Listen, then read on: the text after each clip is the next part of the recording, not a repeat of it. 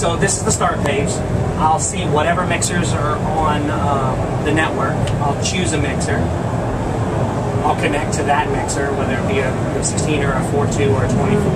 Then I go to the me page, or the wheel of me page. This wheel in the middle here, I'll show you. Move, it may move for you in a second. Controls how much I'm getting of everything, whether it be me or whether it be the band. The little me page over here, I go, this is how I set it up. I go to the me page, I choose whatever channels I'm going to be on. Let's say vocals are on channel 10, and my guitar's on channel 7. So that's me. So once I've set that up, all I have to do is go landscape, and I'll see my aux mix, which is the aux mix 1. And I want some kick or some snare, and it should catch up in a second. And maybe some bass guitar, maybe a little bit of the other vocal. Once I've set my mix, I can go back to the wheel, right, just like that. So now that's me on the left, and the band is on the right. So if I want more me, I can teach any guitar or bass player or drummer to do this. I roll the wheel. Are you sure?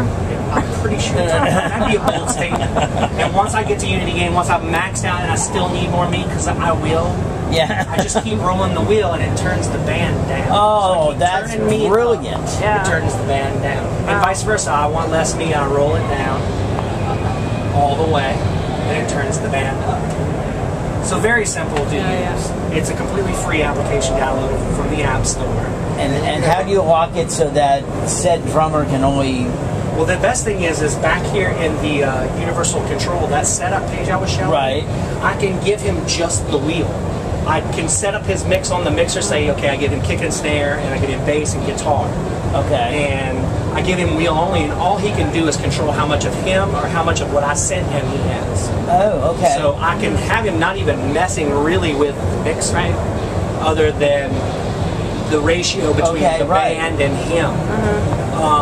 I can even give him channel rename, which allows him to actually rename the channels if he wants, but usually not going to give them that. Right. So it can be that wheel interface, or you can have complete. Or it can have his aux mix that I've dictated right. And then you can have up to 10 iPhones or iPod touches, which is about $199. That's right. Or like an iPad and 9. So 10 of them. So with a StudioLive 24, where you have 10 auxes, if you're running mono mixes to them, 10 guys on stage can each control their own monitor mix, and you don't have to worry about it. And there's a, hey, can you turn this up? It's completely, it's on there. Yeah, it's like, so you have the control over here to do what you're going to do if you want, but they've got plenty of control to get their mix the way they